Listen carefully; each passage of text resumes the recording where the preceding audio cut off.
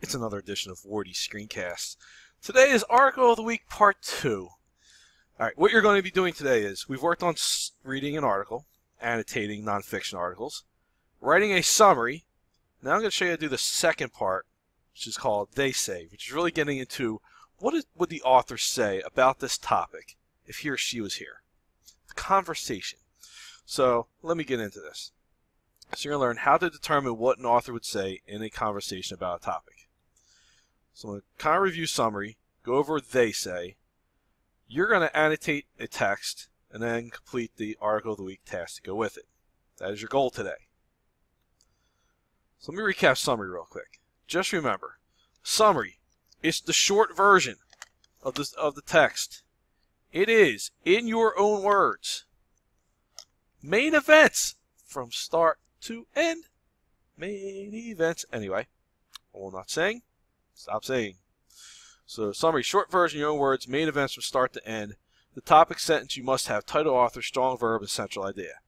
If you recall, you get this organizer, and this is the entire Article of the Week assignment. From here on out, you're going to get it all together. We've done this. Read the story. Pretend somebody asks you, all right, what are the 4 things I should know from this story? Put them here in your own words. No specific evidence, no specific details or facts. Generally, in your own words. 1, 2, 3, 4. Ask yourself, what's the main topic? What is the topic? Remember, the conversation. We talked about 3 keys of communication being purpose, why the author's writing it, the audience, who's it written for, and the context, what's happening in the world. Well, you're going to really focus on, all right, those 3 things in terms of the conversation. So let me go back real quick. So we have main events. What ties all those things together?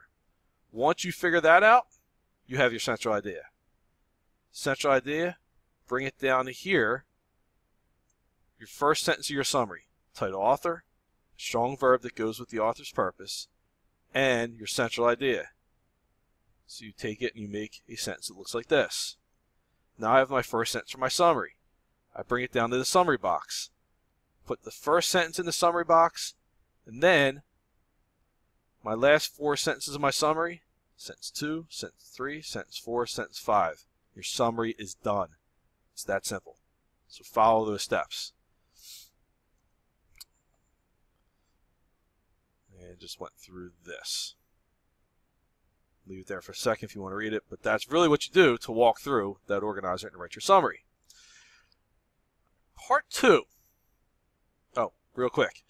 You will have a summary quiz. Next, the extended day, day 5. So for classes A, C, and E, that will be October 22nd. For classes B and F, that will be October 23rd. You will get a nonfiction text and write a summary. We've been working on those. You should be close to good on them. I did return, or will have, by the time you see this, returned your summaries, your revised summaries from the climate change article, basically your Article of the Week 1. You will have feedback. Look at those. See what you did well. See where you need to improve. Try to improve this time. So like our last practice run before we take a quiz, read a text and write a summary as the quiz. So you might want to make note of that. All right. The next 2 parts of Article of the Week. They say, I say. They say, what does the author, or what would the author say about this topic, the conversation of the article, if he or she was here? And then you say, I say, what is your reaction? So this is your reaction to the big topic, the big conversation. We're going to focus today on they say. I'm going to want you to try to write your reaction, but they say I'm going to give you, all right, here's what it should look like. You will have a sample to look at as you write yours. Again, this is what the author says. So most nonfiction writing is part of a larger conversation in the world. And the writer enters the conversation.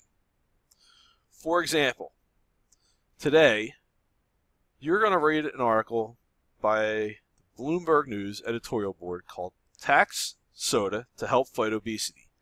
There are towns and cities, including Philadelphia, who have passed taxes on sugary drinks such as soda. If you go to Philadelphia, you have to pay, I think it's 2 cents per ounce every time you buy a soda. So if you buy a 20-ounce soda, you're paying an extra 40 cents in taxes. There's a conversation going on in the world. Is this a good thing, or is this tax a bad thing? This editorial board is going to kind of focus and join this conversation and take a stance on, should we tax soda or not? So you, as the reader, have to figure out, what is the big topic? What are people talking about? And this comes back to purpose, audience, context. What is the writer's purpose? Who are they writing for? What's going on in the world? So you ask yourself, so you annotate, and you're going to annotate it. Remember, you come across and look for what surprised me, what did the author think I knew, and what changed, challenged, or confirmed that which I thought I knew about the topic. So about soda tax, well, I think I knew this. Well, as you read today, is there something that says, oh yeah, you're right? Or, conversely, you should rethink this. So you just ask yourself at the end, what's the conversation? What's the main topic? What would the author likely say about the topic if he or she was here?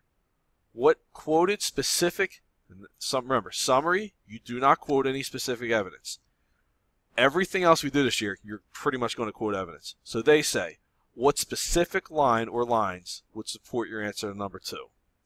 So I'm actually going to have you in Article of the Week. You're going to do your summary. Then, you're going to do all parts of this. So make sure you scroll down. Don't just finish the first 4 boxes and turn it in. I had some issues with that before. Some of you did that. Make sure you go through the entire document when you're given something. So part 2. Just answer these questions. What's the conversation? What's the topic? If the writer was sitting next to you, what would he or she say about the topic? What would they say add to the conversation? What evidence supports your thoughts in the box above? Let me go back to an article that we worked with global warming and the NHL kind of helping out in fighting global warming. That text, what was the conversation? Well, people or companies are, people are talking about what others are doing to battle global warming. Are we doing enough? If the writer was next to me, what would he or she say? Based on that article, I think the author would say the NHL and its fans are paying attention to the problem, and they're doing it to be good corporate citizens. They're doing it for the betterment of the community. And quite frankly, the writer would say that the NHL should do this. Now, what evidence do I have to support that? Here are quotes. The NHL's voluntary report, the league takes a hard look at its carbon footprint. That's showing you that it's taking a hard look. It's looking at itself and really paying attention to the problem. The author also wrote, many companies and governments have goals related to sustainability, which is about keeping the environment healthy. Again, showing that they're caring. They are paying attention to it. So I have some evidence. The next thing you want to do is put that, what they say, in a race formatted response. Restate and answer the question. Start with title author. Cite specific evidence, quoted evidence to show why the author would say what you think he or she would say, and explain how that evidence proves your answer. So if I go back to this, I've taken what I have up here and now race formatted. So what would the author say? Let me state the author, Eric Brady, who wrote the article, title author, would likely say, then what I have up here. The NHL and its fans are doing the right thing by paying attention to global warming. They're being good corporate citizens. For example, cite my evidence. And after my quote, I'm explaining how this evidence proves this. So race formatted paragraph. That's really all you need to do for part 2, they say. Think over again. What's the conversation? What would the author likely say about this topic? What's their opinion, do you think, based on the evidence? What evidence do you have that supports it? And then you put it into a race formatted paragraph. If you don't remember race format, there's a link to a checklist here. I also have it in Google Classroom, which really leads me to, here's what you're doing today. So your task, Make sure you finish the tweet, story analysis, and Google Classroom should be done by this point because you're on part 2 of today, which is Ed Puzzle. After this, annotate the article of the week. You'll get a printed copy of Tax Soda to Help Fight Obesity. Go to Google Classroom, open Article of the Week 2, which is going to literally be this, which is not up yet. Give me 1 minute. All right, it'll be Article of Week 2. It'll be called AOW-2 Tax Soda to Help Fight Obesity. Open that up. You're going to get, make sure you open the assignment, you're going to get this template to fill out. This is your assignment. Make sure you do all 3 parts. There are there's the link to the article, there's the summary rubric, there's the sample summary that we did, there's a sample that I just showed you of how to do the They Say part, there's the race checklist. You have every resource you need to do this. So make sure you do that. Summary, I'm going to score according to summary rubric. Use the sample They Say, race checklist, complete that. Make sure you just attempt part 3. I'm really focusing on summary we should be good on. How we do now on They Say, because we've gone over it.